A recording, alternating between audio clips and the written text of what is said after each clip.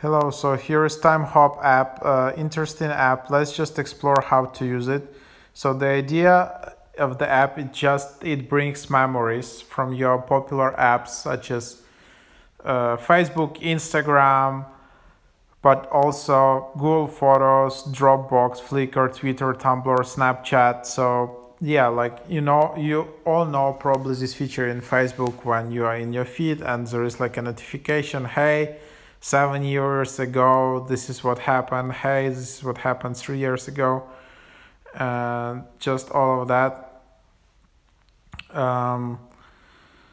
So yeah, that's basically the idea of the app. But you would ask like, why would I use it if I have Facebook app or something? But because this app combines all these other apps, and yeah, so that's why it's popular in some users. Because if you, let's say, if you don't really like using Facebook or Instagram and these are not your kind of apps, you can use TimeHop and then you will still have access to that feature.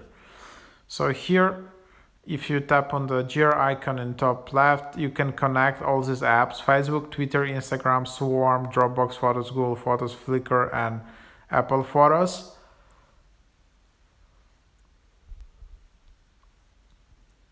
You can add your first and last name. You can add your birthday. Maybe you'll get some specific notification. Change your theme. There is also like a daily reminder. You can also enable email notifications. And also, if you're not happy, you can delete your account here. So that's what you can do.